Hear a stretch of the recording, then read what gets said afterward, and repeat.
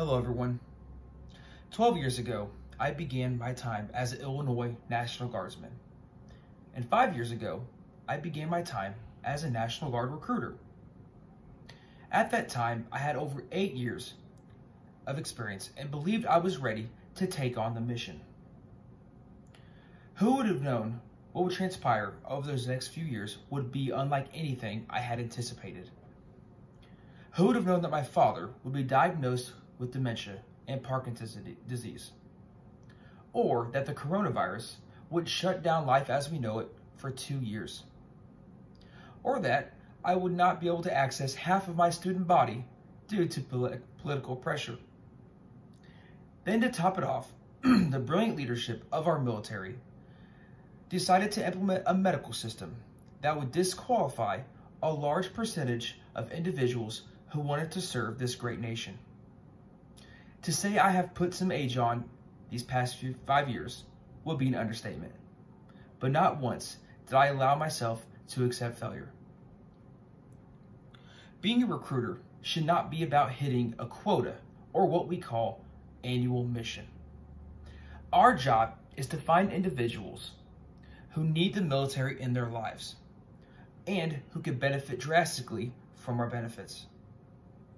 I have recently hit the point where I have soldiers who are graduating with their bachelor's degrees and they do not owe a single dime because of the benefits that we provide.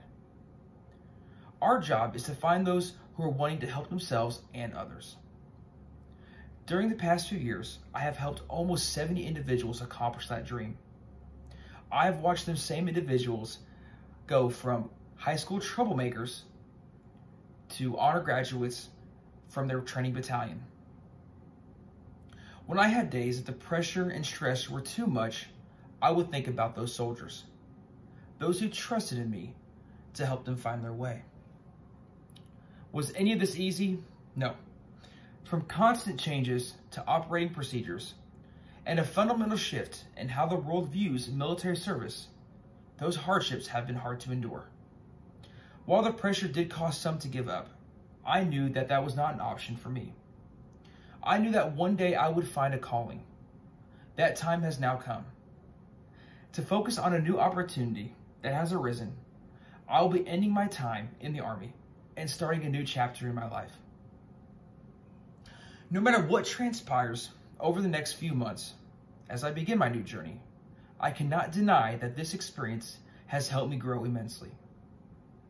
When I first started conducting high school events, the entire thing and situation was horrible. I did not know how to talk to these students. I could not relate, and I was surely not helping anyone make their lives better. But the leadership I received from Sergeant First Class Venable was exactly what I needed. He began to shadow me and provide words of support and encouragement that would get me on the right path. Before I knew it, not only was I better at talking to the students, I was better at addressing their concerns. I can honestly say that not once did I sell a kid into serving. They all realized that what I offered made sense, and I never had to lie. Why is that so important? Because the mentality of honest work has led me into my next profession. If there's anything that my soldiers learn from me, I hope that is that being a good person goes a long way. To the team that I have worked with over the past few years, I want to say thank you. It took a few years, but each of you have impacted me in some way and helped me become a better leader. You taught me how to manage family life and long work hours. You taught me that being reliable is worth more than anything in what we do. Mostly though, you taught me not to give up. Have faith in the process and it will all pay off. I honestly could not have hoped for a better group of NCOs to serve with. Your soldier care was truly out of this world. It was a constant reminder every day that our job is to lead and develop these soldiers. And it was an absolute blast learning from all of you. While I will fall short of my goal of retiring from the service, I want to leave you with a little bit of information. By 2036, according to Sheffer, there will only be 12.5 million veterans in our nation. That is a 35% decrease from where we currently sit at. We have made our impact when the odds seem too far out of reach. Thank you all for changing my life, and I will always be a phone call away if you need me. Thank you.